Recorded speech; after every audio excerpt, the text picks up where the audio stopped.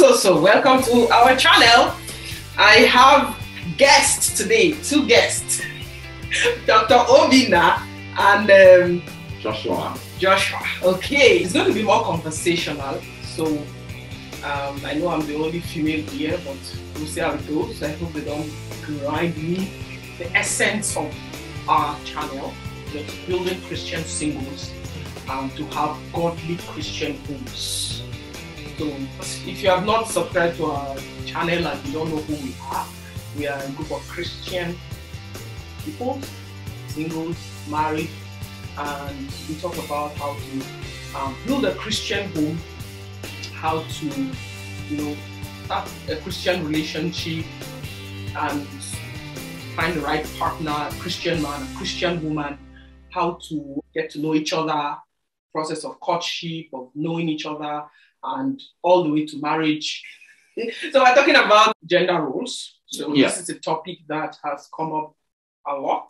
Before we move on, just to clarify it, so to give the viewers or the audience a perspective. So she's the married person. Yeah, I'm the married person. I'm the very single person. Yeah. And he's the relationship person. So we have different perspectives that will come together in the discussion. So don't... because she's the only female, so people won't look at it like exactly. She's the married one, and the very single one. He's the relationship. I'm into relationship. Just started, not so much, but just getting there. But you are still singles in quotes. Yes. Yeah. No. On the way. No, just to give the person. So when the audience singles in quotes because you're not yet married. Exactly. But maybe in a relationship. In a relationship status, Still searching. I'm still playing. Playing or praying? Playing. P-L-A. Okay. Eligible, yes. Eligible bachelor. Most eligible bachelor in town. You are hearing eligible bachelor. Okay. Without wasting too much time, we'll jump right into our topic for today. We're talking about gender roles and the place. What is gender roles? And how does it apply to Christian singles? I know people discuss a lot about it, who should do what, or it's in different contexts because the society thinks that a man is supposed to do something and a woman is supposed to do some other stuff in the house, so that there's a kind of defined gender role that happens in the society. But there's a lot of disputes. Some may call them feminists when they start to protest and say, no, a woman should not do everything at home, the man should help, and maybe things about who is responsible for what in the home, right? So these are topics that bring a lot of controversy. People discuss about it, and so we'd like to talk about it. And what are your concept about or viewpoints about this? Yeah. I think the genesis of this conversation is relevant because my conversation with Robin came up and we thought, and I did discuss it with a couple of Christian singles too, and it seems like it's a very hot button issue, especially for women. And so we thought we could get our perspective on it and also more from a biblical point of view. And I'm sure we might probably argue from different angles, which is fine. And so I'll probably make Robina take a stab at it first, and then you said like maybe start. Yeah, exactly. Okay. Well, what are your views on it? Like you said, if we're going to go from the biblical perspective, as you said, if there's going to be a variance or a variation in biblical perspective, it shouldn't be much in this particular issue because it's more like fundamental stuff. Right. If it was a secondary stuff, okay, different people might have maybe different takes on it, but this is so fundamental that it's almost all through the scriptures. If we start from the Garden of Eden, it's interesting how the Bible narrated it. In Genesis 1, it says God made man. I can't remember exactly, but in that context, it was as if he was saying, and he blessed them. There was no mention of the woman in Genesis 1. He said he blessed them. Be fruitful and multiply. Genesis 2, it now goes into detail how he actually made man. He didn't just speak, he formed man. After forming man and giving him instructions, then later, even the way he made the woman was quite different from the way he made Adam initially. Right. From there, we move to Genesis 3 and the fall. there's been discussions on, was Adam actually physically present when the serpent was interacting with Eve, or was he absent? It's not too clear, but okay. But as it keeps going, there are some interesting parts of the scriptures that I think address this issue. Some indirectly, some directly. If we look at Proverbs, I think 14:1, where it says, the wise woman builds her house, and the foolish one will tear it down. It says nothing about the man. If we remember Ruth chapter 4, when Obed was born to Ruth and Boaz, what did the women tell Naomi? She said, may this woman build up this house the way Rachel and Leah did build up the house. Now, when you look at it, were they really building this house? They were fighting. They even brought Bilhah and Zilpah. But if you look at the way the Bible speaks about women in context of relationship, family, home, it's as if whatever the man is, it is the woman that builds the home. That woman, there's no two ways to look at it. It's the woman that builds the home. The man can bring money, the man can fight, the man can bring food. It's still, and who tears down the home? The Bible says it's the woman. It didn't say necessarily it's the man. If you want to be honest, if you keep looking at it. Now, that being said, so let's even go to Proverbs 31, from 10 to 31. Verses 10 to 31. If you read that place, I know, yes, if we try to relate it to modern times, but no matter how you relate it, if you want to go based on principles, you still see that even that virtuous woman is around the home. If you look at what that Proverbs 31, 10 to 31 talks about the man, the husband, where did they find it? At the gates. At the gate of the city, meaning that's where the judgment and the law, the elders stay. That's where you find him. Yeah.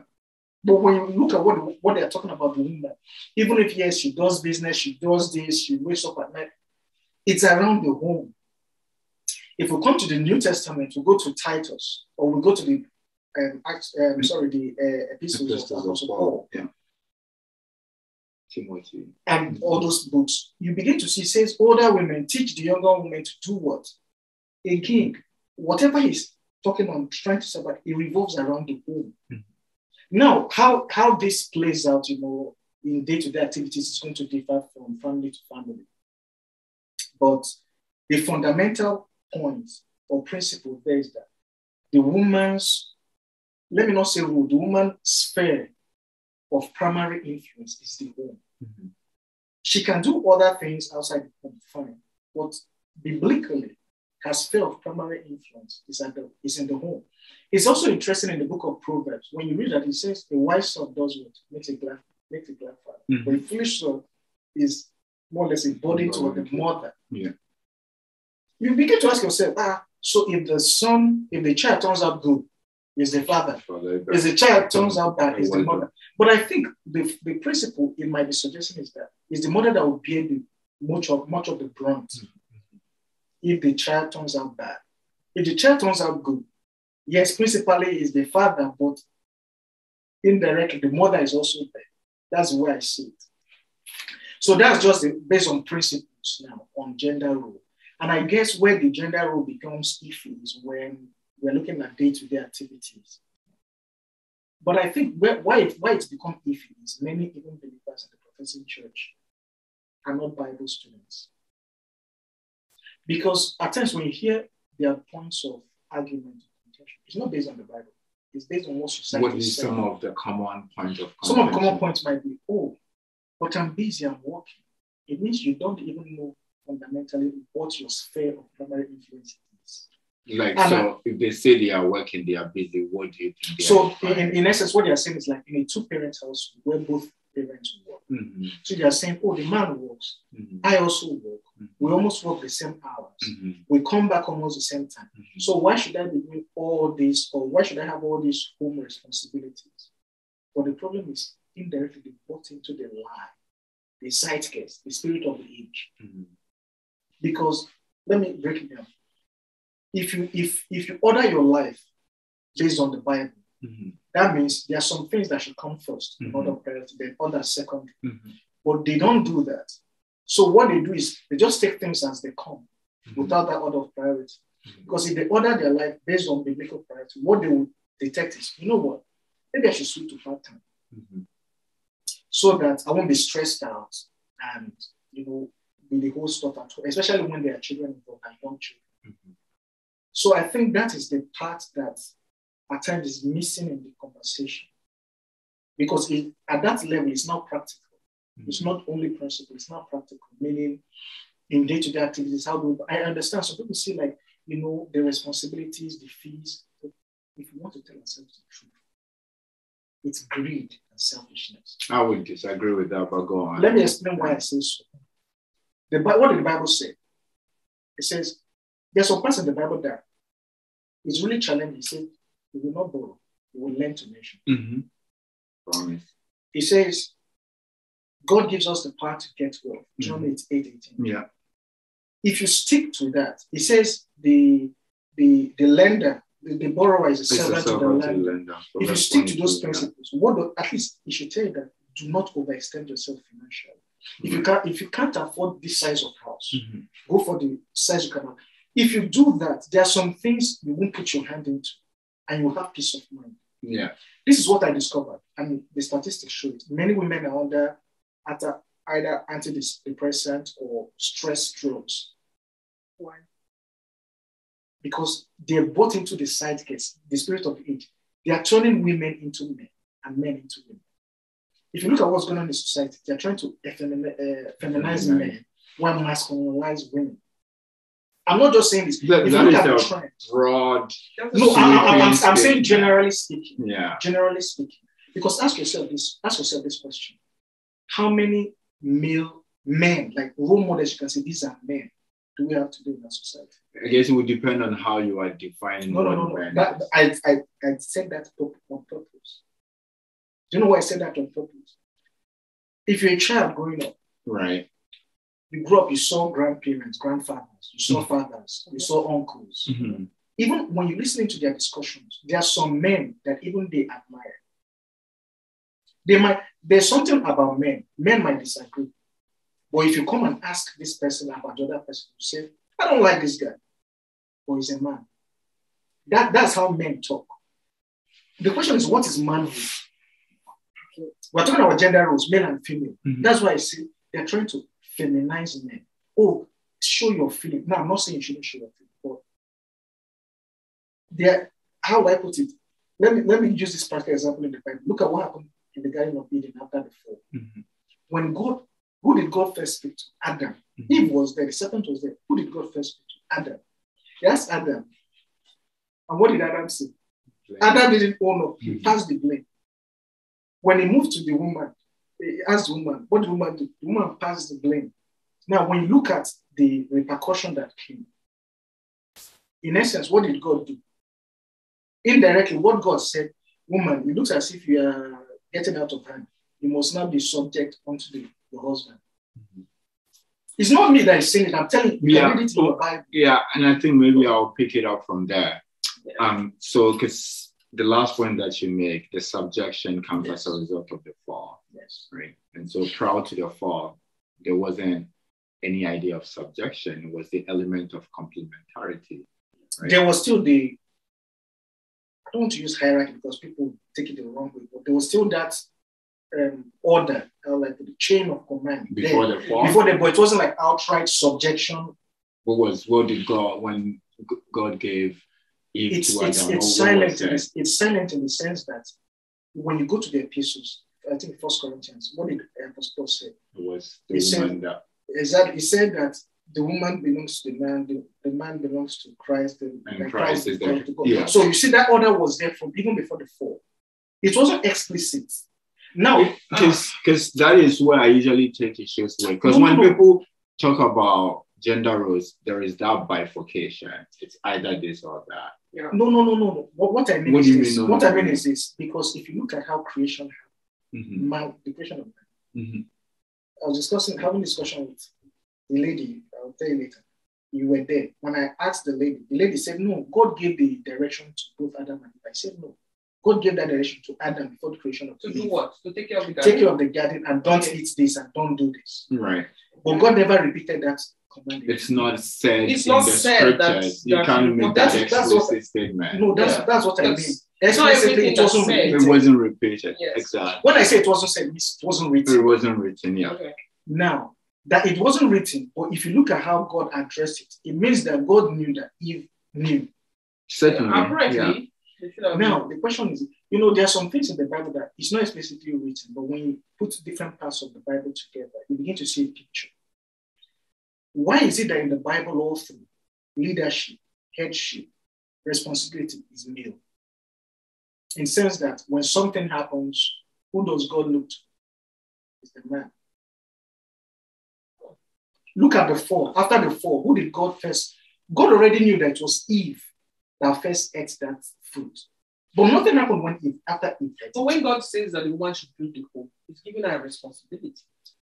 No, I think we might probably get off track here a little bit. Because I want us to bring about the whole idea of roles, right? Because when people talk about gender roles, they are essentially saying there are certain roles that are very specific. In essence, let me not come out clearly. In essence, no matter how you look at it, leadership is for the man. Now, when I say leadership, I mean primary leadership. It doesn't mean that the woman is not going to do anything. I mean, after all is said and done, let's say there's a problem at the home. It's the responsibility of the man. Right. That's what I mean by spiritual head of the home. That's what I mean by primarily. If you talk about gender roles, leadership is for the man. Mm-hmm. Second, now primarily for the woman, biblically, is the home. Now, when I say the home, again, let me clarify. It doesn't mean, don't go out, don't do this, no. It means that her primary, where her attention is, primarily. Because it's something, if you know a little bit about leadership is about influence. And you said something a while back. You said the woman's sphere of influence is in the home. Yes. So are you alluding to the fact that then if the woman's sphere of influence is in the home, then she's supposed to influence people under her? Yes. That is leadership. That's why I said that primary leader. That's why I try to explain. I say it doesn't mean that. So is it a delegated responsibility in terms of the sphere of influence? The primary sphere? When I say primary means you can do other things, but if you fail in that one, you failed. No, I get that. So but when I said male is leadership, it doesn't mean the man is not going to take care of it. When I say woman is taking care of the home, it doesn't mean the woman cannot lead. You see what I'm trying to say? It's just no, like this. Let me explain it. Let's say the man. So maybe just hold on for a second. What is leadership to you? Leadership means, first and foremost, responsibility. Meaning you're responsible for something.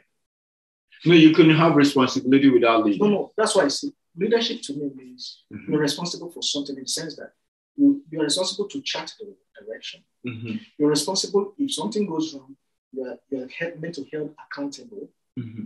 So all these angles and aspects of leadership.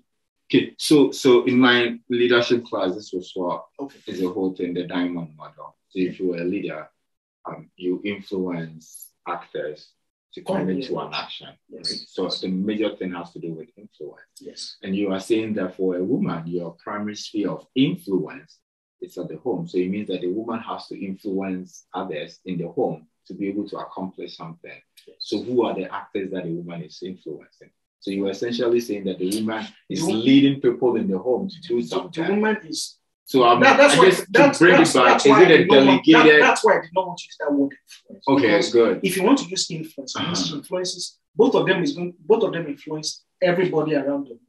Yeah, so it's a shared leadership role. That is why I didn't want to use that word influence. Okay. Because when you use the word influence, they intersect. But when I say responsibility, it's now restricted. So influence is also part of the leadership. Mm-hmm. But what I mean by responsibility is this: you can influence people, but that doesn't mean you are responsible for their actions. No. Because we have influencers on social media that you follow what they do. They're not because they are kind of using the term loosely. And so that was the reason why I go back to the whole idea of leadership as the sphere of influence that, as you were mentioning. The sphere of influence. What I mean, that's why I call it primary sphere of influence. Yeah, because for me, the whole idea of bifurcation of roles is not something I subscribe to. Sociologically, there are certain temperaments that women have. It's funny because I was having a conversation with a non-Christian, and he doesn't like the idea of gender roles, and I came across as advocating for gender roles, right? And he pushed back and he said, "You have a dinosaur thinking," referring to that. I was like, okay. Sorry to cut you short, but I have a question for you that you forgot. Maybe you've not thought of it to respond back. You ask a person, "Show me your work." In essence, what I'm trying to say is, what you're advocating for work. Show me the proof. For him, it has worked perfectly well for his family. Don't you get what I'm saying? Show me the proof. Like an exception does not make the rule. No, yeah. But family is different. Yeah. No, you don't get what I'm saying. Like broadly don't speaking. You get what I'm saying? Broadly speaking, there is a way that has worked. You get my point? Obviously. But for me, even especially thinking about this thing, I'm more inclined towards the whole idea of complementarity. Complementarity is still falls under gender role. No, I'm not saying there is no gender roles, but the way the gender role is set up in the sense that it's like the yin-yang model, right? Yeah. So there is an aspect where a woman's supposed to. No, there's always going to be an intersection. Not even the intersection. What's it called? The two work together for harmony. Yes. Right. So it's not as if I'm leaving these things to this person, because if you look at the yin-yang model, you have an aspect of black and white, an aspect of white and black. And that's how it works in the home. So the man wouldn't come home and see my wife tired of selling. Your sphere of influence is to the home. Well, you see, you're not taking what I'm saying in context. That's why when I started, so that's what I want to be able to understand. What I'm trying to say is this. Mm-hmm. Let me now use practical examples. Mm-hmm. Something happens in the home, and for whatever reason, a third party gets to know. It's not as if someone told the third party. Yeah. Something. Can you be more specific? Let's say a child falls on the way or something. Yeah. And a third party, maybe grandmom or someone got to know. Yeah. Generally, who do you think they're going to ask? Because the child fell down. Something. The mother. No, something happened. Yeah, they'll ask the mother. But if that thing is very serious, then of course the dad will be the one, because I'm trying to explain to you. And the dad is. I mean, I'm not arguing the aspect of the hierarchy in the home. That is not what the gender roles conversation is about. The woman generally is more nurturing. Right, that is true. A man generally is more interested in things. That is true. Generally speaking, not all men.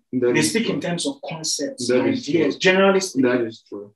Now, if that is true, let's even take it based on this psychological level. If that is true, it means that it's even more for the woman to stay close to the home, since she's more nurturing, especially if there are young children involved. The man can be at home. I don't disagree with what you are saying. No. Maybe you think I disagree with that. No, I don't. No, because when we're talking about gender roles, this is the way I see it. The way I see it is that even these people that are kicking back against some of the traditional roles, if you sit down and ask, some of them are still sane. Generally speaking, they will agree with the traditional roles. I think if you explain it in a way that everybody understands, that's what I mean. Nobody will push back on that idea. Because for me, where I see the problem is, because that was the reason why I like the idea that you mentioned, that the whole idea of subjection was as a result of the fall. Yeah.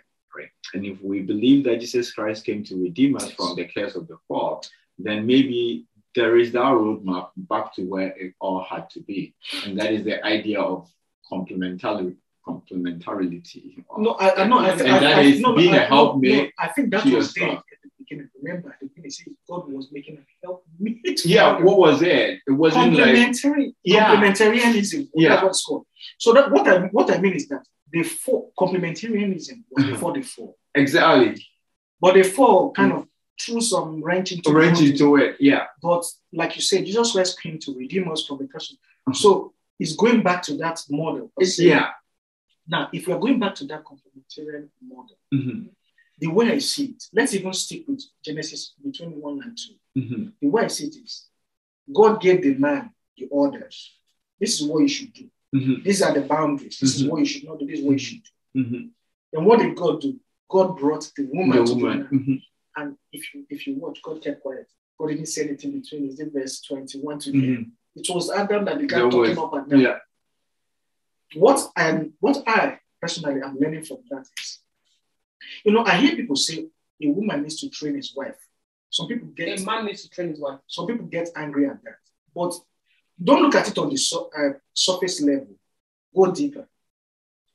There's some elements, even in nonsense, there's some element of sense at times if you really watch it. I think what I can take from that statement is not every man. It should be the man that knows where he's going to. Of course. Because if a man knows where he's going to and is on his God-given purpose, if the woman falls in line, I don't know if you've seen this. There are very few of them I've seen, maybe one or two, where if you enter the home, you see the husband and the wife, like, yes, this is working. Right. This is working. You don't need any prophet to tell you that this is working. The woman falls in her lane, the man falls in his lane. They work like a team. Yeah, and that's like good. So that's the thing. They work like a team. So the individual roles that we have is not in isolation. It's not in isolation. It's supposed to bring us to harmony, to work as a team. And that is what is usually missing in modern day conversation about gender roles, right? You talk about purpose. When I proposed to my fiance, that was one of the questions she asked me. Like, what is your purpose? And I was like, okay. No, it's a good question. It is, right? Because she doesn't want to join to somebody that is like just hovering around like something, right? Yeah. And so that is where I think the conversation has to be. We shouldn't think of gender roles in isolation. No. What is it supposed to do? It's supposed to bring us into a team effort. Sorry, and I don't blame the women. Why I say I don't blame the women? There is lots of exactly. I can't be a hypocrite and say man is the head and not to blame on the woman. Right? Yeah. The primary blame is still on the man. If you're a man on your God-given purpose, there are some things you should not even accept to start with. Because when women, women are interesting beings. They watch, they observe, and they adapt. Let me give one example. Let's say in the society, most men begin to go a certain way. What do you think the women will do? They will adapt. Tell us if she doesn't know where she's going. No. It doesn't matter. You are a woman. If a woman respects a man, wants to get with a man, what do you think she will do? She will adapt. If a woman respects a man, let's say there have been stories of women stepping up when men fall. And that is where the problem is. Yeah. Because when that happens, what do you think happens? The woman loses respect for the man, and everything goes south. That I agree. Because it's unnatural. Yeah, you could say that for sure. In a sense, you could say that. That's why when you hear me saying leadership or headship or responsibility, I believe that's the natural order God gave. You're right. The man should be on his God-given purpose. Let's even give practical examples. When we hear of this Mount Zion Ministries, what's his name? Bamiloye. If you hear his story, how he even got married to his wife, even his, I think, elder sister was against that relationship. But the woman was convinced that this man had a God-given purpose, even though he had nothing there. And they went ahead. Yeah, because he had a vision. Even though he didn't have the Even though he didn't have it was obvious that he had a vision and he knew where he was going. Because that's what leadership. It was clear. He had a clear vision. Yeah, and I don't disagree with a man being the leader in the home. Like for me, again, back to the gender roles, when the conversation is had, people tend to think of it in isolation. Like they don't think that me doing this has a part in the overall picture of how a home is supposed to be. And once that picture is lost, then we begin to break out about who is supposed to do what, who is. That is why, if you notice, the way I always come at the discussion, I come at it at levels. If we don't clear this level before going now into details, the intricacies, it will fall apart. If we start with the order God set, leadership, if that one is fixed, okay, we know, everybody agrees, this one is fixed. Now, when we come into day-to-day, for example, domestic chores, money, finance, then it will be easier to, if you're going to compromise or to give and let go, you know that it's within this parameter, within this circle. If it goes beyond the circle, move. that is why when these discussions come up, I like starting from this level. Yeah. Headship, leadership, just the way the Bible set it out for us. Because when the headship is right, when the woman comes in now, and because the way I see it honestly, part of the issue, but some people argue feminism or no feminism, feminism or no feminism.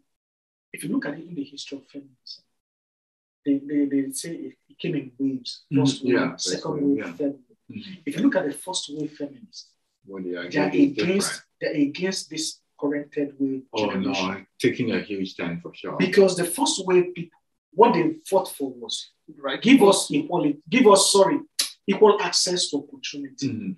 But what the third wave people are fighting for is more like we want to be over men and we want equality of outcome. Yeah, I mean they don't say that explicitly, but is what let's lay it down, because I think part of the problem is this is what I believe. Until Christ comes, there will always be this male and female tension in the genders. As Christians, as believers, I believe that tension is always spoiled because we have the knowledge that God is watching. God is the invisible third party. That is what I believe. Male and female are always in tension.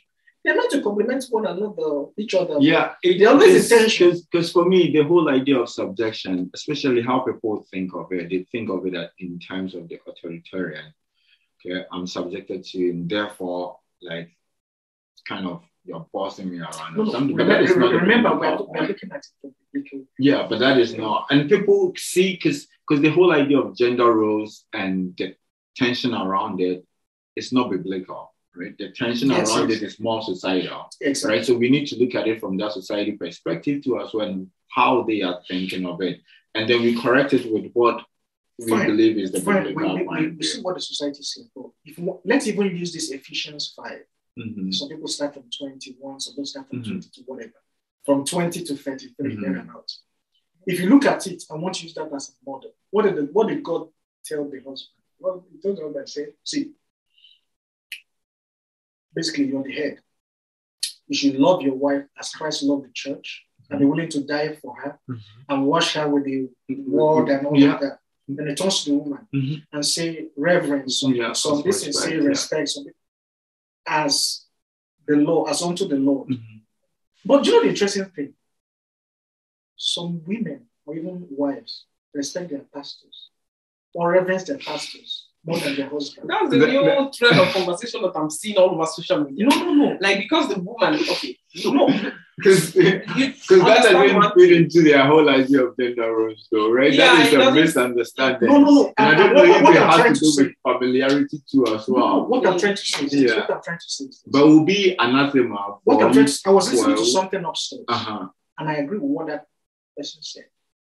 I think I've said it to you again. I said, if a young woman comes to me, a single lady, and asks me, a couple of them have had issues in their relationship, my colleagues have, they are married now. I often tell them, I say, see, if you cannot respect this man, you might love him. If you cannot respect this man, whatever the situation, don't marry him. That is true. Number two, if this man tells you, jump from this building, and you're not confident in what that man is telling you, don't even marry him. I haven't thought about that. I will let it sink for a while. That's about trust. Exactly. With your life. In essence, that's what I mean. You should be able to trust this person that come what may. His intentions are clear. Like if it's not like that, he's asking you to do something. I can do it confidently. Yeah. Don't even, because I've seen this. And it's interesting you say that, because I met like my friend's family yesterday, because one of his cousin was feeling sick, so I went there. And that was exactly what Hantu was telling me, that if your spouse says something to you and you know that it's wrong, but because you know her intention that she wouldn't do you harm, it's something that like you are willing to do because you know her more than the action, you know her intentions, right? And it's the same thing that you said, you should be able to willing to trust somebody, although the thing that they are committing you to, it sounds absurd, but because you trust the person, you know that it's for your good. And so I do agree with that. And until we are able to get back to the biblical roots about what God is asking us to do, we can just fight around and throw things around and be influenced by society to the point that we lose what the basic principles of what gender really is. So if I'm going to summarize, streamline the discussion now, I'll say, what do you expect the roles of each individual in the home? Like when you're planning to get married, what do you expect as a man? Do you expect that the woman should do everything that is related to her as a woman? Like she should do all the house chores and do all the taking care of the children, and your own role as a man is just to bring money home, food home, and chillax and relax and watch TV. Then watch TV and hey, is it done? Is the food ready? And you know what I mean? I think I would probably say something that like Obina brings out a Christian's vibe, right? If the husband loves their wife, love sometimes gets in the way. If you see like, well, it's a primary duty of the wife to take care of the home. But is she doing that to the detriment of her health?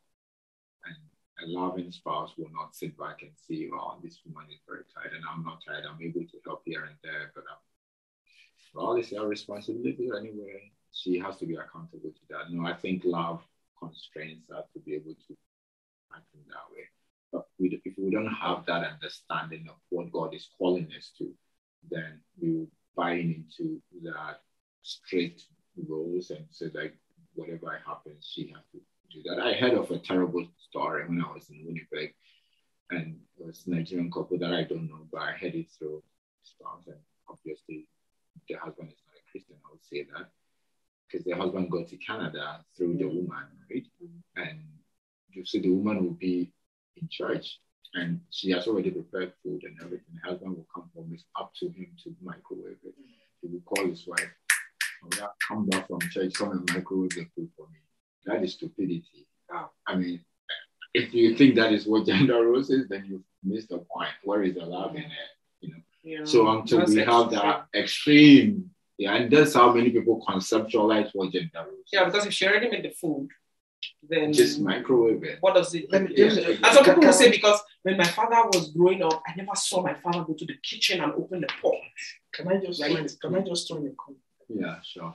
I guess the comment is this, or the observation is this, and that is why I stress and emphasize people in positions of spiritual leadership or counsel, like counselors, should really help younger folks like us to, especially the women, to talk to them. Why I say the women in this context is because generally it's the man that will propose and it's left to the woman to accept. Yeah.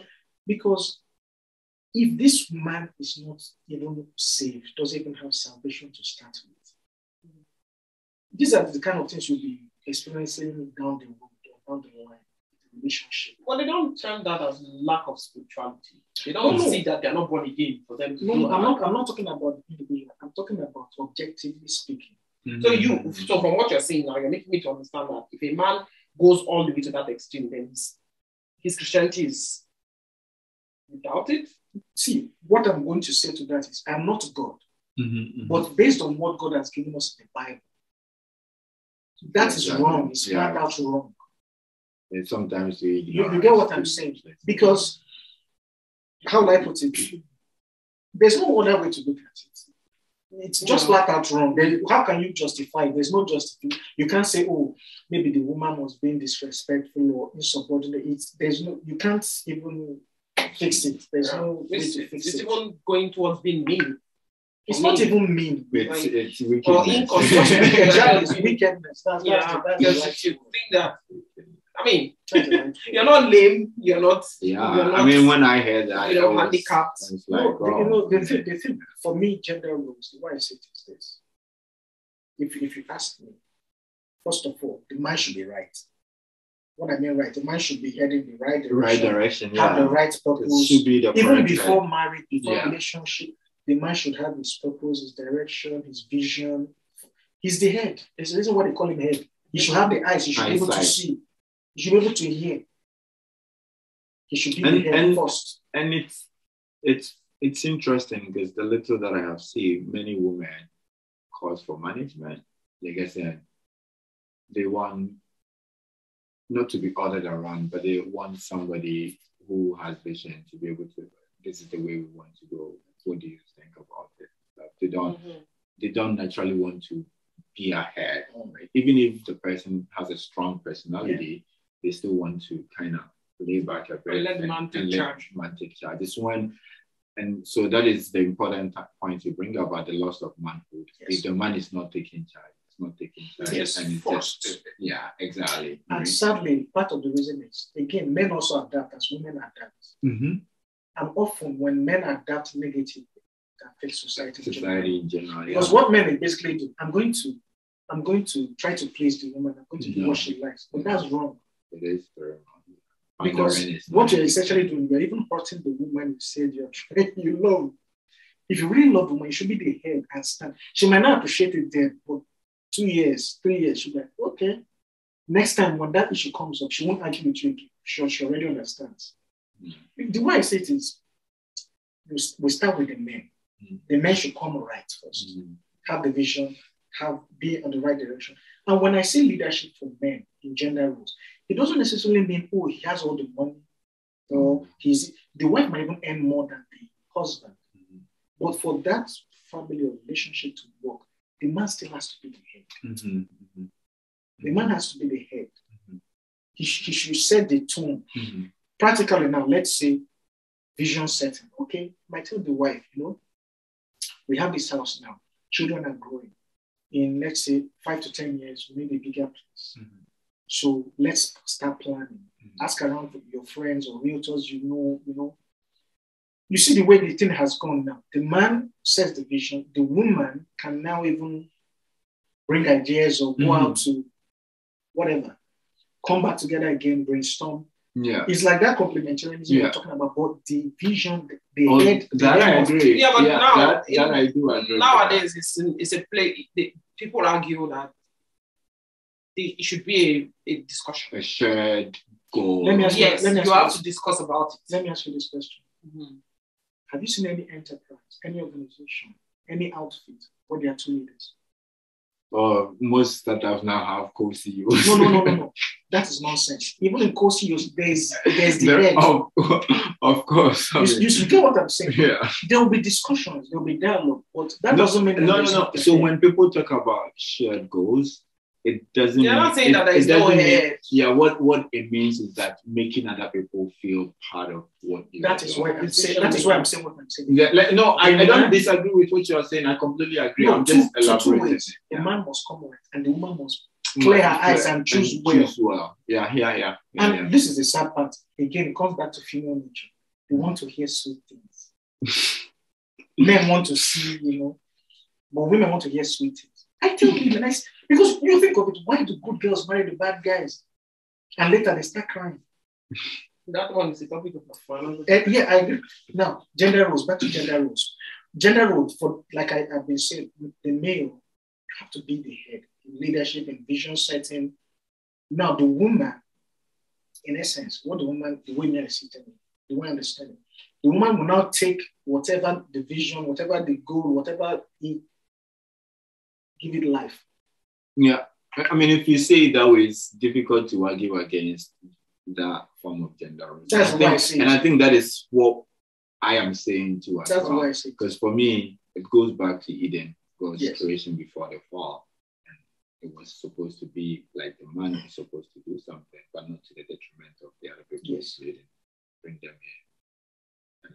I mean, once it has got to be part of detriment of the other person, it's no longer biblical. But that is how people conceptualize the whole idea of gender roles. It means that you are made for this. I think part of the problem is because people haven't seen homes or families where this gender role has played out very well. I told you in my life, I've seen, I think, maybe only 2 families where when you see them, you're like, yes, this is it. This is it.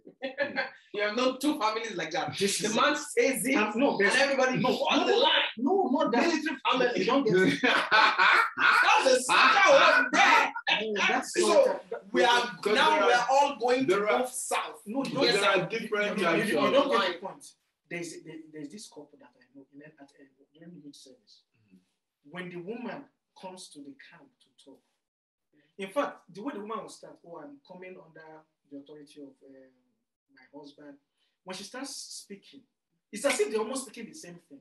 Yeah, I mean, that is what she's becoming one really is. I agree with you. So even in situations where the man says, let's go, and the woman doesn't even question and goes, it's because the woman has tested and tried and trusted, known that if he says, let's go this way, this is the way. But there are because for me, but this thing is very, it depends on the situation, it depends on the scenario, it depends on, it is not situational. It's not situational. That is why, like the example that you gave was very military. It was very military. It was very military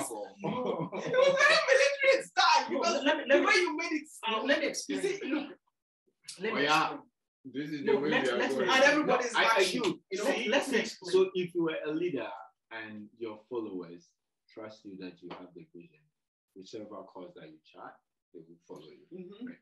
But it's when they are in doubt, that's when they start. And that is what I'm trying to say, that the man needs to come right. You see, this same principle also applies even in the world generally. Yeah. Leadership. Look at our current situation in the world. There's lack of leadership. Yeah, leadership has been lost in many respects. Even in the church, sadly, the older folks, some of them are dead, some of them are getting older. But there's that hope. But God is, raising up his people, the younger folks. It's still the same thing, leadership. Because if the woman, I'm not a woman, but from what I've heard and from what I've observed, if a woman trusts you, if you say, let's go here, she will go because she knows that you're not going to purposely say, let's go. And so essentially, men are supposed to rise up to the call that God has called them to be, and not to think of gender roles as if there is no... Gender role comes after. It's not even the... Yeah, I mean, when those foundations are right, those things will fall into place. And so that is the reason why I always push back against the whole idea of bifurcation. Like, people tend to think of it in isolation, like, oh, I'm supposed to do this, but it doesn't have any implication for the broader picture of the whole thing that we are trying to accomplish. And until we're able to harmonize that, because again, I think of it as a yin-yang model. Until we know that, there is... Well, I don't like using that because, Eastern philosophy. I get where you're coming from. That's why I get just putting it out there before somebody think we are Eastern panties.